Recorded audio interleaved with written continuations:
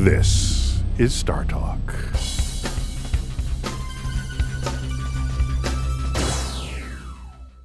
How closely related is the Higgs boson to gravity? Would a further understanding of the Higgs give us more insight into gravity? I don't know any direct connection Oh. between the Higgs boson and gravity. What's interesting about particle physics is that gravity is essentially irrelevant to everything that's going on down there. It is as irrelevant to particle physics as gravity is irrelevant to most insects. You see insects just crawl up the wall or crawl on the ceiling?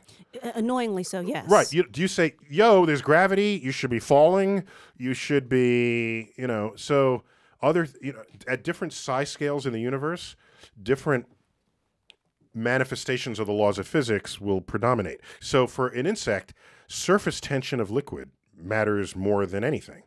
That's why you have the Jesus spider. You ever see the Jesus spider? It's called the Jesus spider. It's cute. It walks on water. Oh, I thought because it died and then came back in 3 days. No, that's right. Was it the third day? On the third day he wrote, yeah. Well, okay. there's arguments about what constitutes a day and, was it just a bad weekend? Yeah, the whole deal. Okay. So it can walk on water. And you say, well, if I try to walk on water, if I'm not Jesus, I will fall through the surface of the water. Because the insect is responding to the surface tension of the water, which overrides the forces of gravity entirely. Entirely. That's why, so the world of the insect is very different from the world of us. And that's why you can't take an insect and make a human-sized version of it and have it have any success doing what it was as an insect. So a lot of sci-fi movies get that wrong? 100% of them get it wrong. Okay? Giant ants, giant spiders. There's a reason why there are no giant spiders. Thank They'd have to have goodness. really thick rhinoceros legs, and we'd call them a rhinoceros.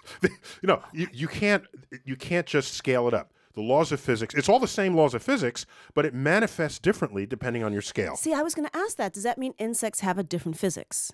Like, There's a are different there physics insects that- in little lab coats with there's- different results than we get? Their lab scientists would not yet have discovered gravity.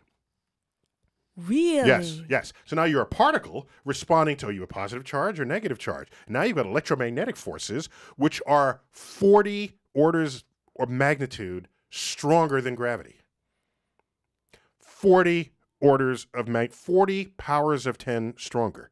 So in other words, you take an electron and a proton and say, well, their mass, right? How much do they attract each other gravitationally? You can calculate that. Write down that number. Now you do your equation for how much they attract one another because they are of opposite electrical charge. Write down that number.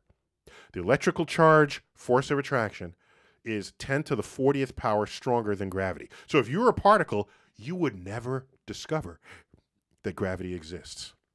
Unless you had an experiment that can measure to the accuracy, to the precision of 40 powers of 10. And that ain't happening. Not on my calculator. Not on my... So I don't see any connection. There could be some subtle particle physics correspondence that I don't know. But generally, when you talk about particles and particle physics, you're not thinking about any large-scale gravitational phenomena.